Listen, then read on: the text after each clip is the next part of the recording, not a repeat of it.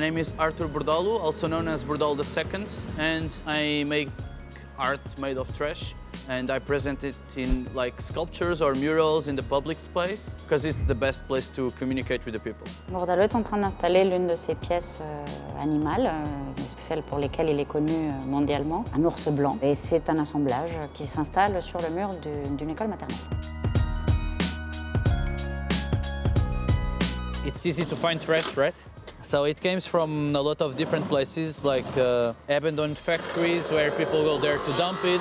Some stuff we find it in the street. Sometimes we collect some specific pieces that look like what we need in recycling centers also. It comes from a lot of different companies also. It depends. Il y a une politique depuis plusieurs années déjà à Nancy qui s'appelle Art dans Nancy, qui consiste à proposer des interventions à des artistes dans l'espace public. Plusieurs œuvres ont été déjà réalisées dans ce cadre-là.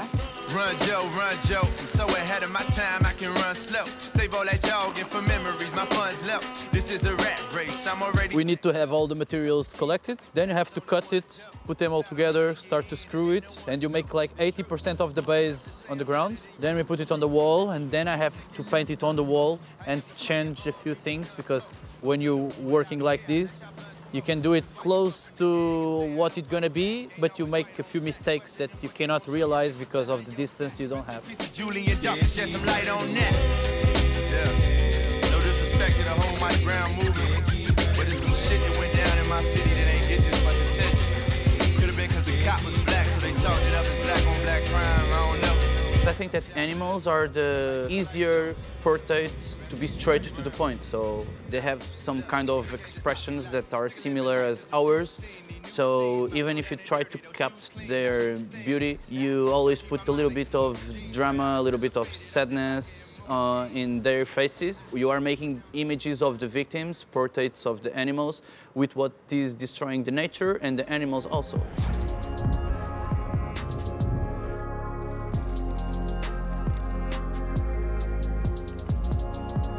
Le fait d'inviter Bordalo faisait vraiment partie de cette interrogation que nous avons tous sur ce que l'on appelle avec beaucoup d'optimisme la transition écologique ou la catastrophe écologique dans laquelle nous vivons peut-être. Donc oui, l'inviter à venir à Nancy, l'inviter à venir faire une pièce, qui plus est sur un équipement scolaire, est pour nous une occasion de soulever ces questions. The fact that this piece is done in a school makes me extra happy, because working in the same playground where the kids gonna see it and understand what's behind, it is something that completely makes sense, because I believe that the new generations will probably have the opportunity of doing a better job than what ours did or what the previous one did.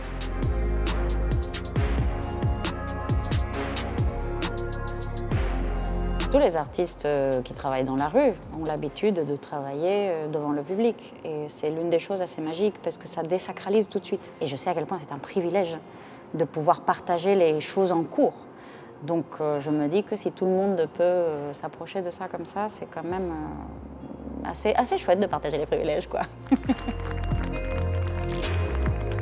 Hello, thank you everybody for being here. I'm very happy to make a mural in a school.